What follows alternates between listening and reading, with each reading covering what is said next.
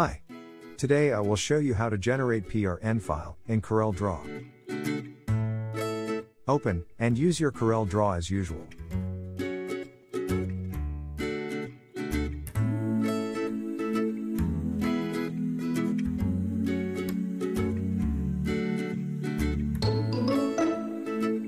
Click to print. In Printer dropdown, select virtual printer that we have created previously.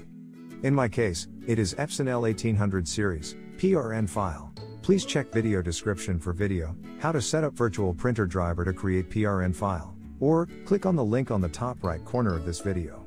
Click on gear icon for print settings. In document size dropdown, select user defined.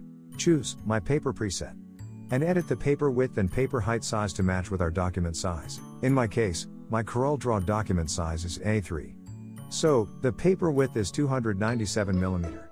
And paper height is 420mm. Save. OK, and OK.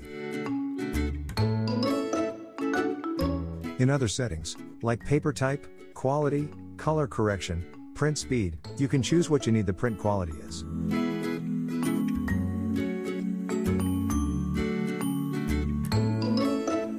Click Print. Choose any destination folder that you want to store generated PRN file.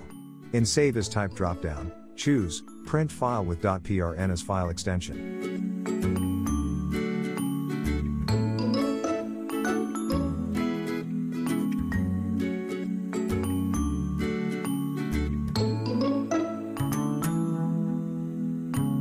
And here, we got PRN file for printing with roll-to-roll printing software.